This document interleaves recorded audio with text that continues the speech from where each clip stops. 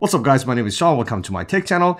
This is newbie M51 Bluetooth headset. This is probably the least expensive Bluetooth headset I've ever reviewed. And the reason I decided to check this out is because it has a very impressive set of features that they are claiming to be able to deliver at this price point, which it's gonna be unheard of. For only 20 bucks, you have this nice of a resume. So first, we're gonna go ahead and do an unboxing. I'm going to share the features. We're going to do an audio test and give you my final conclusion. So let's check out to see what we have inside the box. Underneath, looks like we have a couple of extra ear tips for different sizes. You have a USB type A to USB type C charger.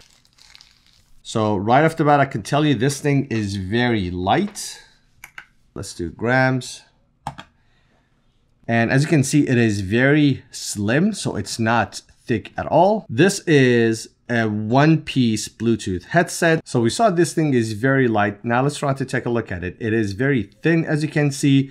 It does have a gloss finish, so it will show fingerprints. Just be mindful of that. When you open this up, so you're presented with the one-piece headset that you have. So this is not a right and left earpiece, is only one piece. The focus is mainly on the audio quality for talking on the phone. So if you're someone who take a lot of calls on the go or mobile, for example, if you work remotely, work from home, and you take a lot of remote meeting calls, such as Teams or Zooms meeting and whatnot, something like this could be helpful. Or if you're on the go, such as you do a lot of driving, Lyft, Uber, or if you're a truck driver and whatnot, this boom arm, it gives you a mic closer to your mouth, and typically that helps with the audio quality as well. When you put this in the case, you will see there is a hidden LCD screen right underneath that shows you how much charge it has. This is at 92% right now. Let's take a look at the device itself. By the way, you can charge the case through USB Type-C, and when you put the earpiece inside the case, it will start charging magnetically. So right now, this is flashing, looks like it's ready to be paired. So a couple of things you want to keep in mind. So as you can see, you have total of 4 buttons on this headset. One, I believe this is your mute button, and then you have your volume up and down button, and then you have this multi-action button that you can pick up, hang up, pause, play, and whatnot through this button right here.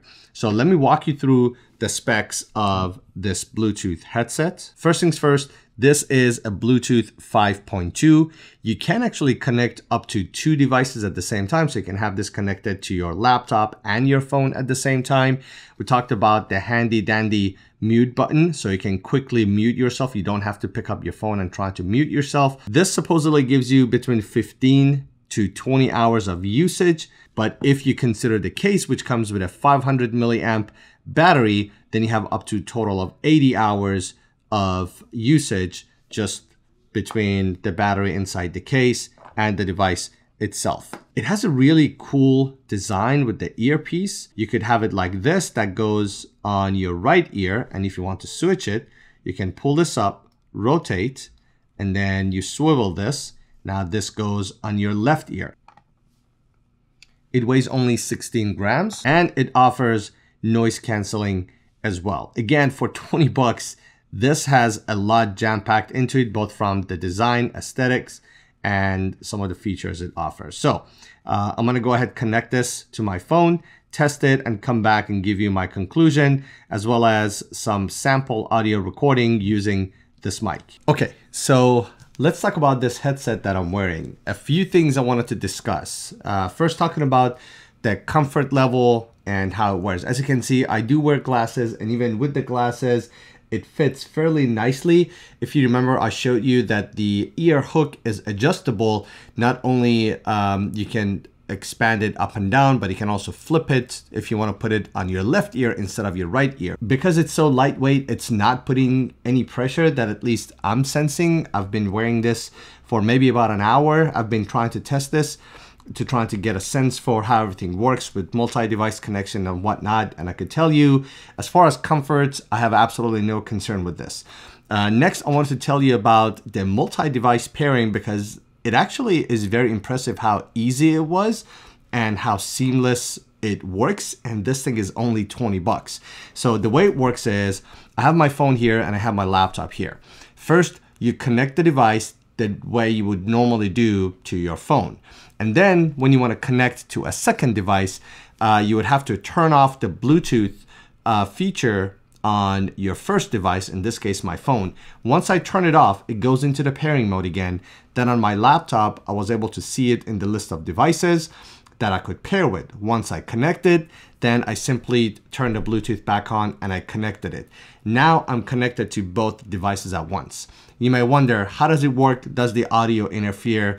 So this is how it works. I was playing Beyonce's new album, the country album she has, and I could hear it just fine. The moment I go on my laptop and I played a YouTube video, it paused this and start playing that.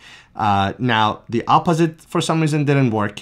When I hit play, it didn't necessarily play this one. I had to pause my laptop, but once I pause it, when I play this, it instantly, with no hesitation, start playing this. And so I thought that was very, very impressive. So comfort, it gets my approval. The multi-device connection gets my approval, and those were very, very fine. Next, let's talk about the sound quality when you're listening to music or content, and then finally the voice quality when you're making phone calls, for example. So the sound quality, honestly, is what you would expect from a non-Apple AirPod type earpieces, right? You don't necessarily get a lot of bass, but for vocals, it's fine, and it does get loud. If you're wondering about the audio quality of this mic, this is how the audio sounds using the mic from the M51 headset. So you be the judge of that. Is this something you think is worth getting at only about 20 bucks? Again, it has a lot of different use cases, but nonetheless, this is the audio quality from the mic.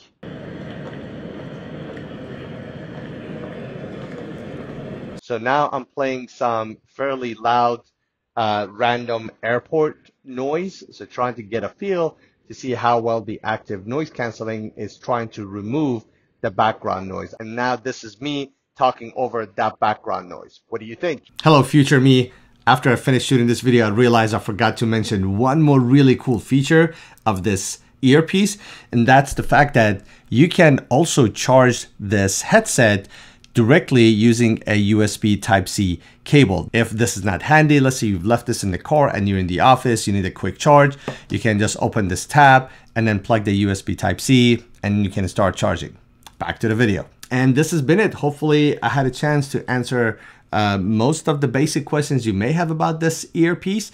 And if I missed something, drop a comment down below. As always, I do my best to try to answer every single one of your questions. And if you haven't had a chance to like this video, please do so. That would be the biggest help you can give me and my channel. Thanks, and I'll see you in the next one.